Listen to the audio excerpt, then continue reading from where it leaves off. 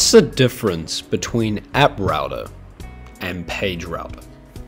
We are going to be talking more about app router, and here we go. So let's just explain what Next.js is, so for those who don't know much about it. Next.js is a well-known framework. It's a very popular framework, and React, the developers, the people who made React suggest using Next.js instead of using the main React library.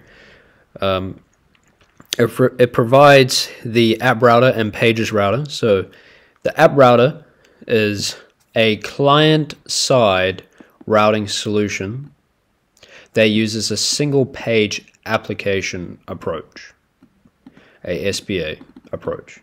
It handles routing on the client side, allowing for fast page transitions, meaning it allows it to render fast, load fast, and have a seamless user experience.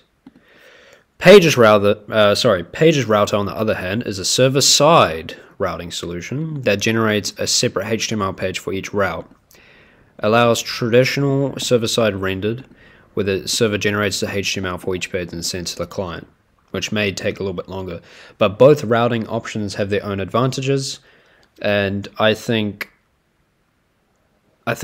right now the crucial one would be app router. I was kind of against the app router solution because my entire application was built using pages router, and I was annoyed, and I had to switch, and I had to go through this whole setup, and then I had to change my project back to from JSX to just TypeScript and merge it with TypeScript so I can use other UI libraries that are more advanced and easy to implement and integrate. Anyways, so the app router.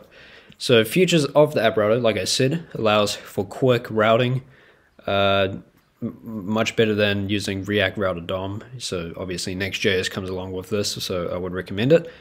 Functionality, like I said, it supports both client-side and server-side rendering, but obviously when you start to use the client-side, it's kind of like PHP, but at the top of the file, you have to say use client, and basically it's going to say, okay, yeah, this file is actually a client component, and so render it on the page, yeah? And so obviously the pages router, you can have dynamic routing. So dynamic routing with pages router, you can create dynamic routes and the pages directory ID. So this can be the users and users, whatever the case is, right? And then you got the pages router, server-side rendering, improving SEO and load times, supports API routes, custom routing as well. Like I said, the key differences is the app router handles routing on a single page application level, and it supports nested routes and dynamic routing, and a clean file structure, more clean file structure than the pages router, in my opinion, of working with app router and being kind of biased against it. Pages router handles routing at the page level and obviously server-side rendering, and provides a straightforward approach to routing as well.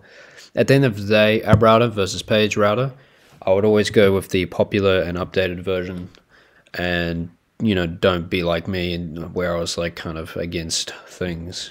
Just go with the flow, because at the end of the day, there's going to be flaws and errors, and you have to follow the updates and change it so that your application is secure and doesn't crash and all those things, and it's clean and seamless user experience, right? So here's actually one of the most popular apps which are written in, or actually built with Next.js. So these websites and web applications here are built using Next.js, their main websites. So Hulu, InVision, I don't know what that is. Magic Leap, I don't know what that is. Docker uses that. Netflix, Uber, Twitch, and Starbucks, surprisingly. There's a lot of websites out there, web platforms, which have Next.js integrated. I think Hulu is actually on Next.js version 13, I think. I'm not entirely sure. So this is like a basic demonstration of what the app router looks like. So you've got your layout component, and then you've got a folder. So when you create a folder, that becomes a directory. So you got dashboard, and then you can also have another layout of what that dashboard looks like, the dashboard layout, right? And then you can go, okay, yeah, settings, and then the page of the settings is within this component here. So you've got links here. So once they go to that layout renders, and then it's like the settings page shows there, and then page is the whole page of the application, right? Here we go. So here are some things which are not routable. So you can actually have your components folder within your app router, within your app directory, right? Or outside of in the root directory, but either way, it doesn't matter. Your components can be within your app folder, but these are things which are not routable. So when you name component the folder components, it's not a routable thing because it's component based, same as your lib, right?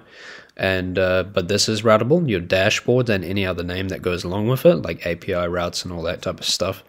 And that's it. Thank you for watching, and see you in the next.